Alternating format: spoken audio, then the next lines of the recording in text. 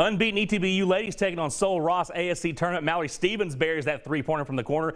The Tigers moving the ball around the horn, and once again, Stevens able to knock it down from three, exact same spot. Molly Dittmer going to work in the paint, goes in traffic and scores off the glass. And later on, Hannah Hudson passing inside to Emma Stelzer, and the freshman able to get it to go. Tigers win 72-56, remaining unbeaten on the season and advance to the conference championship game on Monday.